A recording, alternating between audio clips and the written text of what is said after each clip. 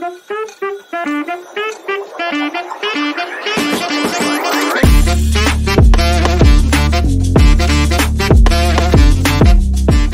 hi guys, I'm Pankaj. I'm the new guy in the block at Gully Cricket, and hopefully we'll do a lot more content with me as well since Asta's not here. We have a 12th man today with us. Since the tail ender is missing, so we have a 12th man today. Welcome to another video of the match preview that we have been doing for the last 2-3 weeks. And this time we're going to talk about India versus South Africa third ODI. And the series is tied at 1-1. First match was very one-sided. India kind of dominated, and so was the second one actually.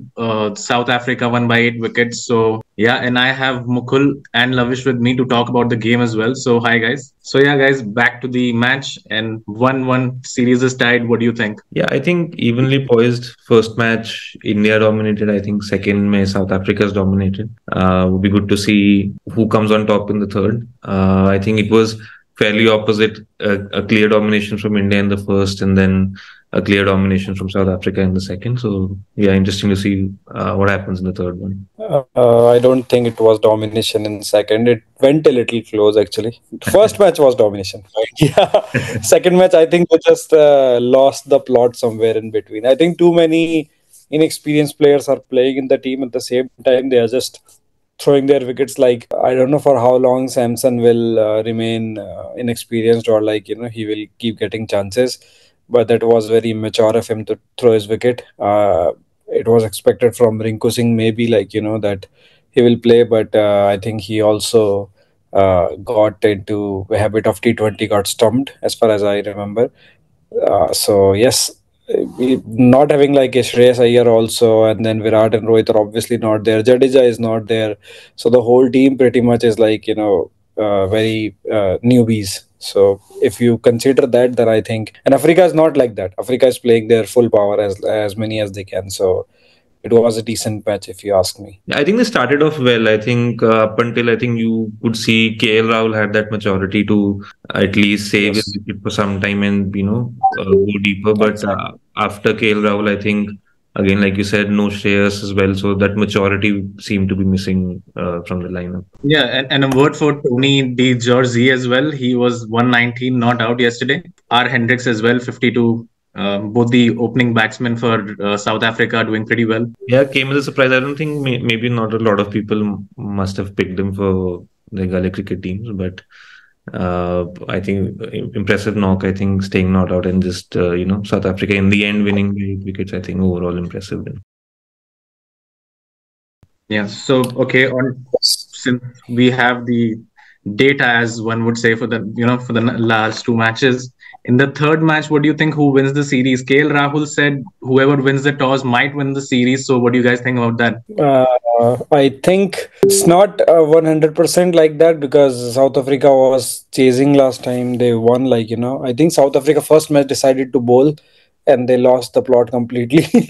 After and I think also Markram said in the presentation after the first match, I didn't hear the last one, but after the first match he said that we were expecting the ball to move around a little bit, but I think it was way too much, and they were expecting spinners to come into the play, but they didn't come with the pacers to call the wicket for India, like Arshdeep and Avesh Khan.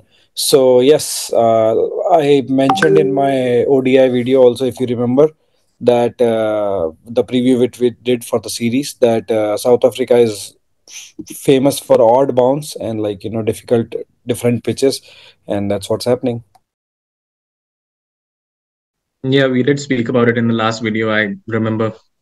Okay, so what do you think? What changes are either team going to make? Because I'm guessing there will be a lot of changes from one match to the other. Yeah, especially in the bowling side, since you said the pitch can be a bit tricky, Mukul. From our end, I don't know if we have any options. We don't have Bumrah or Ishami or any other fixed bowlers. This is the team, and even from that, a few players have gone to the ODI team. So bowling, I think we have done well, even despite of the total we had last time. We still gave them enough trouble with the ball. In the end, it was only when 50-60 runs were remaining, 30-40, everybody tries to hit shot, finished off quickly. But initially, if you see, the run rate was almost neck to neck. Like it was needed, like 4 point something was needed, and their run rate was 4 point something. In a way, you can say they were being comfortable, but that's definitely not the style of how you play in power play in modern day cricket. So the bowlers were troubling them enough, but not enough to win the match, obviously, because the score was too less. But I would still go with the same bowling attack. I don't think I would change anyone in the team, actually. I think given Rinku took a wicket, maybe we should try Rinku a little bit more this time in the bowling. Yeah. Okay, looking at it from a fantasy point of view, and as always, we do the players to pick. Lavish, who makes your fantasy team this time round? I think you shouldn't miss out on Sai Sudarshan. Definitely, I think he's shown a lot of promise in the first two matches. You can clearly see he's playing with a lot of confidence. Maybe not the biggest of scores. I think he scored 50 something and 60 something, but he's shown that he can bat well, and I think maybe he's due a big score with the third one. Who knows? So I think I wouldn't miss out on Sai Sudarshan for the third one. What about you, Mukul? Any thoughts on this? Same. I think Tony D. Zorzi and Sai Sudarshan has been really consistent. I would still want that Rajat Patidar gets one chance, but since it's a decider, I don't know if he will. I thought he would. Like if it was a dead rubber, I think he definitely would have, but it's not a dead rubber. So with the series on the line, I am not sure if he will get a chance or not. Maybe they will drop Samson and give Rajat Patidar a chance. Who knows? But other than that, I think yeah, Sai Sudarshan and KR Rahul are definitely the ones to look out from our team. And from South Africa, it's unexpected. Like you, anyone can come and play a big knock at any time. So it's quite difficult to choose from South Africa. Yeah, I think you could take good punts on Indian batsmen, even bowlers. We don't know who might turn up. First match, Ashdeep took five and Avesh Khan took four, and then, like Mukul said, they Yes. gave them trouble in the second, but then didn't materialize into wicket. So who knows who would step up in the third one. Same from South Africa side. I think Dizorzi hit a century. We was really expecting him. I don't think so. A lot of people would have picked him and said to themselves, "I'll pick this guy and he'll score the century." So maybe this is a good chance for people to try out a few differential picks and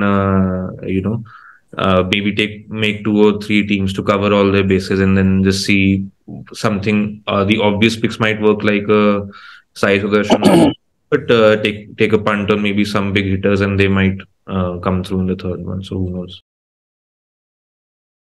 Okay, so while there might be a lot of certain uncertainty over who's gonna play this game and who's not, I still can't let you guys go without having your match prediction. So, again, unbiased opinion. Do you think South Africa wins again? I think, yeah. I mean, South Africa is definitely the favorites going.